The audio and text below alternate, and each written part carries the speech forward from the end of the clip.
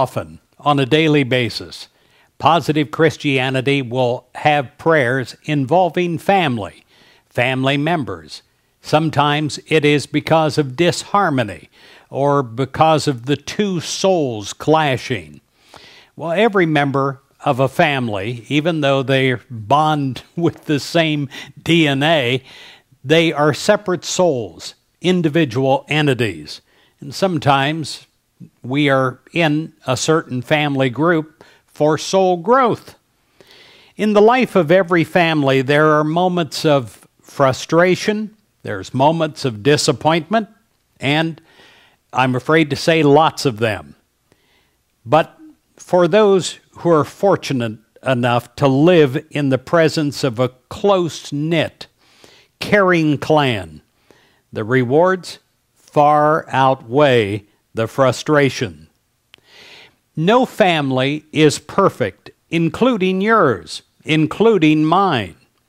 But despite the inevitable challenges and hurt feelings of family life, your clan is God's gift to you. That little band of men and women and kids and babies is a priceless treasure on temporary loan from God. Give thanks for the gift of family. Enjoy the comfort of each other's presence, and determine that you and your family will serve God. In Joshua 24, verse 15, the writer talks about his family. It says, "You must choose for yourselves today whom you will serve. As for me and my family, we will serve the Lord." It is an important thing to keep your family under the umbrella of God's love.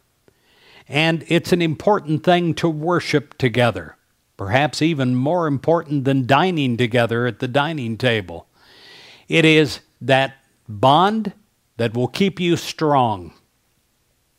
Sandra Day O'Connor has written, "Having family responsibilities and concerns just has to make you a more understanding person." And perhaps, in the end, that's what it's all about. Soul growth of each individual family member. And learning through that growth that love is always the answer. God bless you.